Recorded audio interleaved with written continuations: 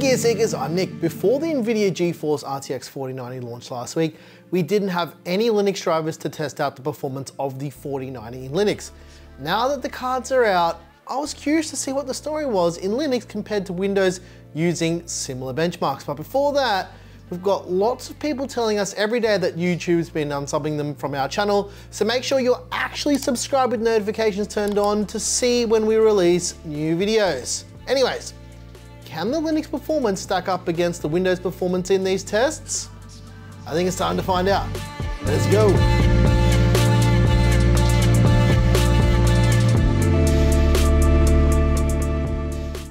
With that said, there's a lot of data to unpack in this video. However, because this is the first in a series of Windows versus Linux videos for this GPU generation, I wanted to keep this one short since we just haven't had enough time yet to retest every GPU in Linux yet.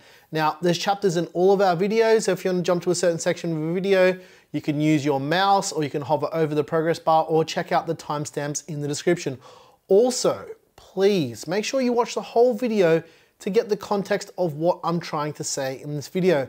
These are the out-of-the-box figures, and most of our GPU videos are designed this way because a vast majority of people will just never overclock their GPUs. Now, these benchmarks run in both Windows and Linux, either natively or through Proton in Steam. These aren't the perfect comparisons. However, for some of these titles, the only way to run them is through Proton. We're using our new GPU test bench for all these tests as well. And these graphs are only comparing the two models that we have here on hand and not showing any other GPUs because, as I mentioned before, we just haven't had enough time to retest everything yet. We also retested both of these 4090s in Windows with the launch day driver and found the performance to be identical. We've also tested the thermals and the power draw for both of these 4090s separately, and I'll link to those in the description. But let's kick it off with Shadow of the Tomb Raider. As mentioned, you can use that magic pause button at any time during the video to take a look at these graphs for a little bit longer. The first thing you're probably noticing, even at 1080p with this benchmark, is that no matter what OS you choose, the results are almost identical within a margin of error. For instance, the Tough card and the Founders card even have the exact same performance in Windows and Linux if compared to each other. Hope that makes sense. At 1440p, we're seeing what we've seen with basically all of the Windows versus Linux benchmarking that we've done here on the channel in the past. When you're CPU bound in Linux, it will outperform Windows by a considerable margin. And with the RTX 4090, it is CPU bound at 1440p. At 4K, we become GPU bound once more, and almost all the results here in both Windows and Linux with both RTX 4090s are on par with one another. So no real big surprises here. Okay, time for Unigine superposition.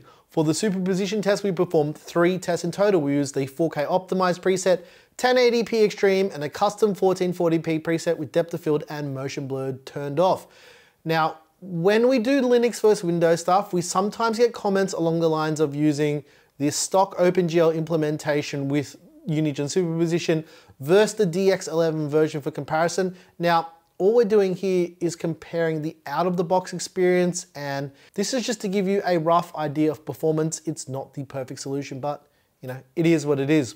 First up with the 1080p extreme benchmark, as usual, this one is highly GPU bound, and much like all of our older Windows versus Linux testing, the Windows version of this benchmark far outperforms the Linux version.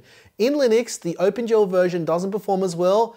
That's just how it is with Linux, regardless of the kernel version or the driver that's being used, whether you're using an AMD GPU or an NVIDIA GPU. I'm sure we'll see this with Intel GPUs later as well.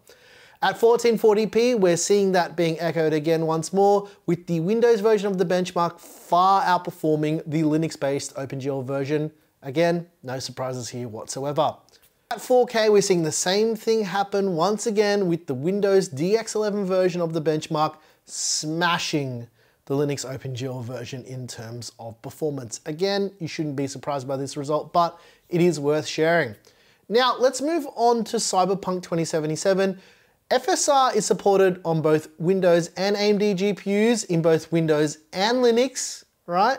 So we test these with both of those set to FSR in quality mode with no ray tracing to even out the playing field. Now I'm just saying this because when we do eventually do AMD benchmarks in Linux, you'll see the same thing here. The other thing to note is that since the Steam Deck has launched, we're actually seeing a lot more titles run flawlessly in Linux, and Cyberpunk's one of those. You can thank Proton for that. But let's start it off with the 1080p benchmark. The Windows performance here is much faster than what we're seeing on Linux, and this is mainly to do with using Proton. Now, we don't always see this difference in performance with Proton being as big, but it is worth mentioning this here just for a bit of clarification. At 1440p, we're seeing the exact same results here. And now this one is interesting because we actually noticed the Windows performance here also being near identical in our 4090 launch content at 1440p, and we're seeing this again in Linux. So this must just be a Cyberpunk thing.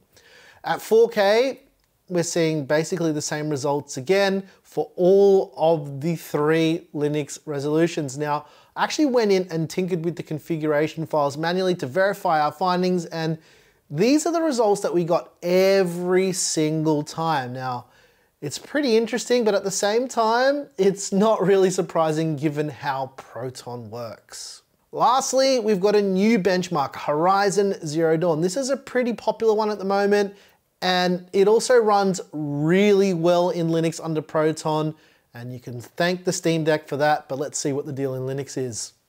At 1080p in Horizon Zero Dawn, the 4090 performance is quite close relative to the amount of frames per second.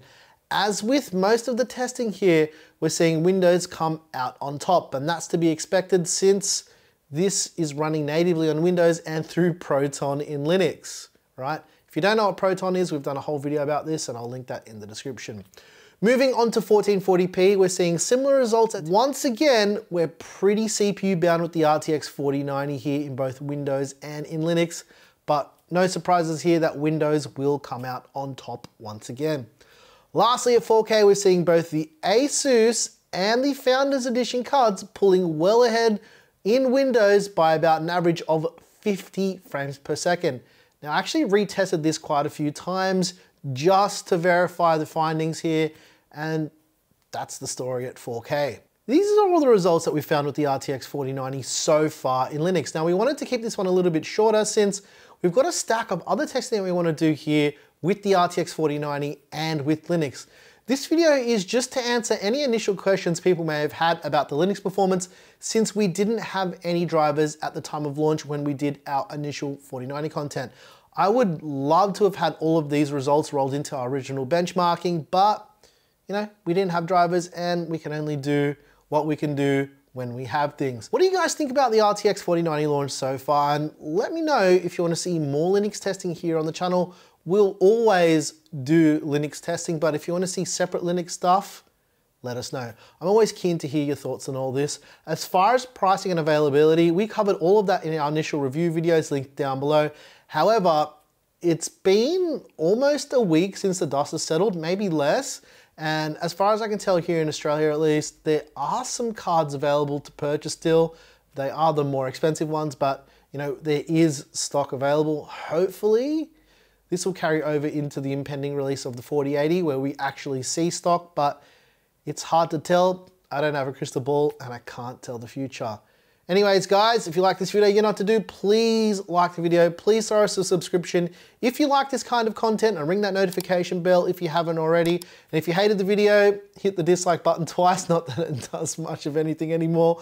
Once again, thank you so very much for watching. I'm your boy Nick with Gear Seekers. You peek, we seek, and I hope you enjoyed this little bit of a look into what the Linux performance is like with the 4090. I've got a lot more work to do here with the testing, but I thought that I would just share what I found so far, just to answer those burning questions you may have had since the launch of the 4090, especially if you don't have one yet.